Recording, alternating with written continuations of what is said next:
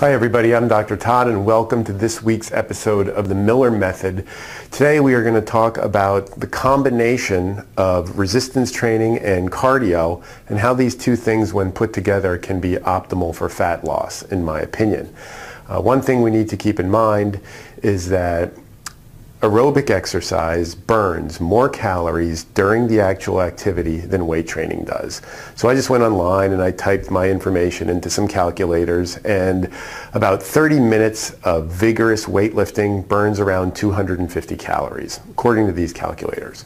30 minutes of vigorous running burns about 485 calories. So it's pretty clear that during the actual activity, aerobic exercise burns more than resistance training. However, if you remember last time, we said that resistance training has the potential to elevate the metabolism so that you burn more calories throughout the day than if you just rested and didn't do resistance training at all.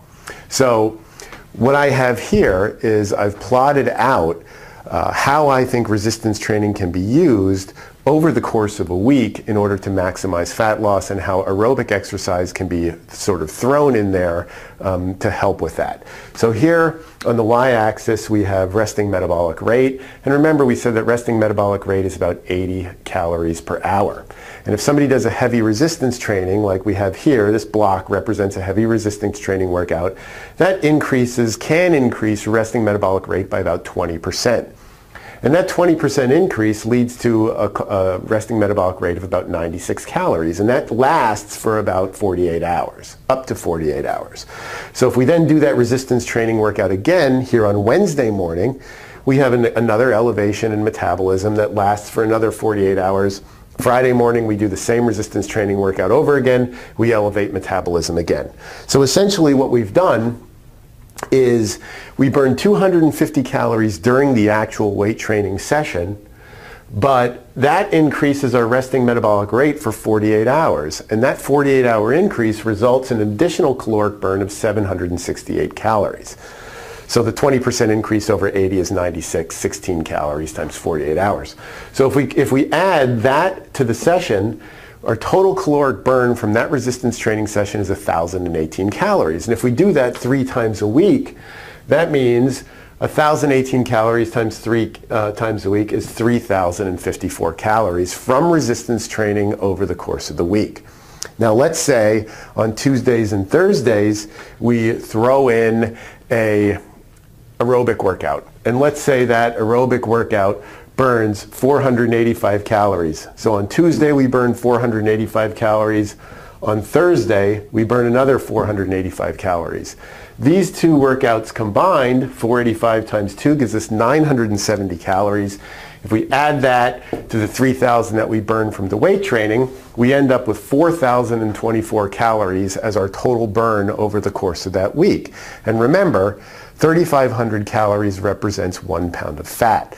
So here we see that we have a significant elevation in caloric burn as the result of this type of training. Now what you might ask is, well, why don't I just do an hour of cardio every day?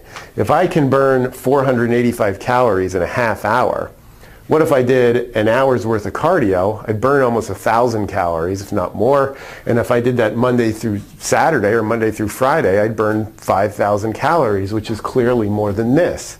So next time what we're going to talk about is what happens, how the body adapts differently to cardiovascular exercise as opposed to a combination of weight training and cardio. Because what you look like after only doing cardio long term is very different from what your body's going to look like if you do a combination of aerobic exercise and resistance training. So if you're a woman especially, you really should pay attention to our next episode, because we're going to put up pictures of people who do exclusively cardio versus people who do resistance training and cardio, and show how cardiovascular exercise by itself may not result in a look that you necessarily want. So you really shouldn't be afraid of resistance training, and our next few episodes are going to focus on why women in particular should spend a lot of time concentrating on resistance training and maybe back off on the cardio a little bit. Thanks.